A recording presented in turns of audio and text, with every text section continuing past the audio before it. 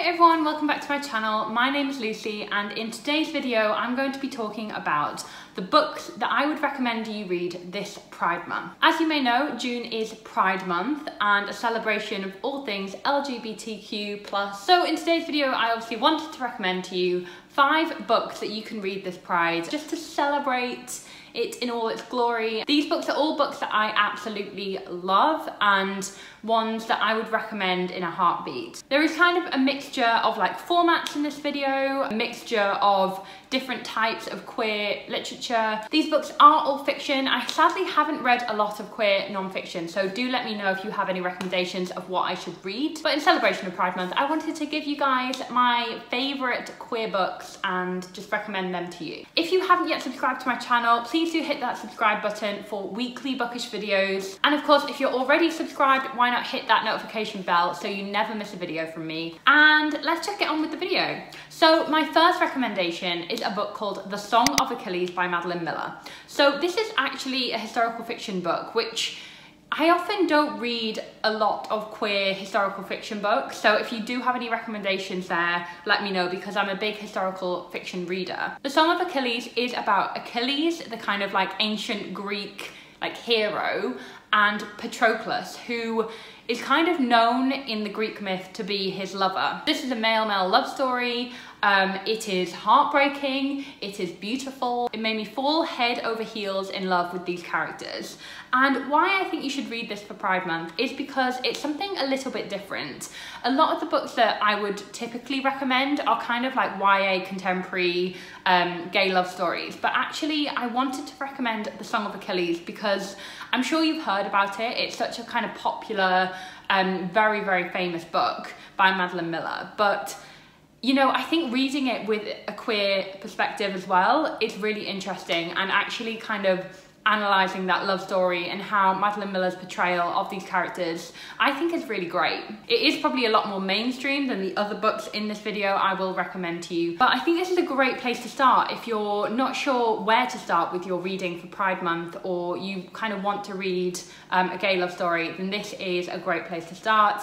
Obviously it's got the historical fiction elements, it's got action, but at the heart of it is this beautiful, heartbreaking, like enduring love story between these two men. And I fell head over heels for this book. I cried my heart out. It is 10 out of 10. So I would really recommend it to you. Be your first book to read this Pride Month. My second recommendation, as I mentioned, I do read a lot of YA contemporary, usually like gay love stories, and one of my favourites in this genre is What If It's Us by Becky Albertalli and Silvera. So this is about two boys who happen to meet in this bizarre set of circumstances. I think they're at the post office, and they have this like hilarious kind of scene where they bump into each other. And basically they have this instant attraction. The love story definitely centers on, you know, what if it's us? Like, do we get a chance at this? It's kind of about near misses. Basically these two boys just form this like beautiful like attachment to each other. It is one of the funniest, most endearing, lovable books ever. But what I really enjoy about this book is that it's not one to shy away from issues. So for example, one of the characters is very much out with his family and is very much kind of like living his truth. But the other character is a lot more reserved. He has not come out to his family yet. And it's all about those dynamics of like these two boys who love each other, but their circumstances are completely different. You know, one of the boys is actually from a lower income family and he kind of struggles with his place in the world, and the other boy that he falls in love with is a lot more kind of like affluent and just very, very confident in who he is. So I really enjoyed that balance of these two characters. And of course it's written by Becky Albertalli, who wrote Simon versus the Homo sapiens Agenda, and Silvera, who has written so many of my favourite queer books, including More Happy Than Not. They both die at the end. Like, they're both brilliant, and two of my favourite people. I actually got to interview them both for their What If It's Us book tour when they came over here in the UK. I think that was 2 years ago, but that was such an amazing experience. And you know, like hearing from them how they crafted these characters, especially how they took it in turns to write their different point of views in the book was just really great to hear. So I really would recommend What If It's Us if you're looking for something, I guess, a little bit more real. It's a lot more real than The Song of Achilles, let's just say that. It's more contemporary. It is, of course, YA, and it is just incredible. I loved it so much. Okay, number 3 is something a little bit different because this has just come out. And when I first started reading this, I didn't realise there was a queer love story in this book. So this book is Exciting Times by Dolan. And this features a female-female love story. And I think that love story is like one of my favourites that I've read in recent years, to be honest. So it's about this girl who basically is from Ireland. She moves over to Hong Kong. She does not have a lot of money, but she ends up having this very strange relationship with this man that kind of is more like an arrangement where, you know, there's like a sexual relationship there, but there is also like an exchange for having somewhere to live. Then this man goes away, she has the flat to herself, falls in love with a girl called Edith who is from Hong Kong. So basically it's about this character who, you know, doesn't really know her place in the world, and I think her sexuality is never really forced. Like, she just falls in love with Edith while she's also in love, well, I don't even know if she's in love with the other guy.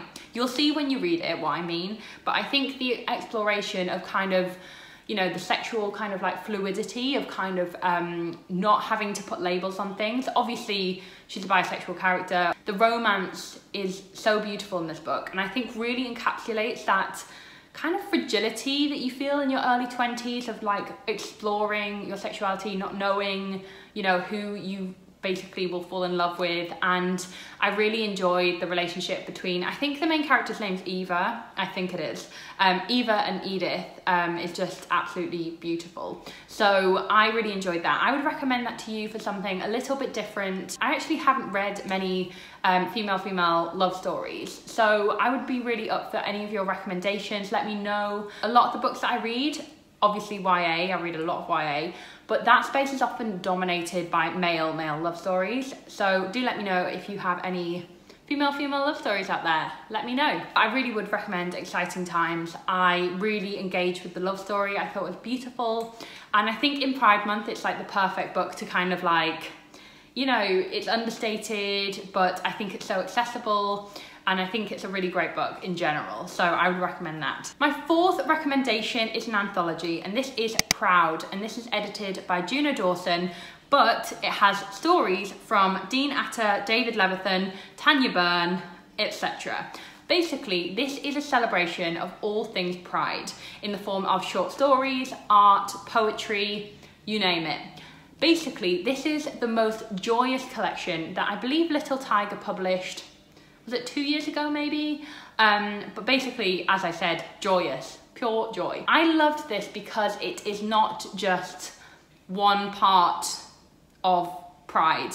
It's like it encapsulates the whole flag in that sense. There are trans stories in here, there are bisexual stories in here, there is all sorts of different, you know, experiences, and those are those authors' experiences. I just love how it's an Own Voices collection, and it really is a celebration of all things Pride. So I think this is the perfect book to read in Pride Month because, you know, if you really want a range of different stories, you want a really diverse range of stories, this is perfect. So I really would recommend Proud as a good place to start with your reading for Pride Month. I will of course leave all links of all the books I mentioned down in the description bar, so you can just check them out and buy them if you wish. And finally, the last book I would like to recommend to you this Pride Month is actually a graphic novel. This is Heartstopper by Oseman. So this is a book that I fell in love with. This is a graphic novel, and it explores this boy who is basically in his final years at school.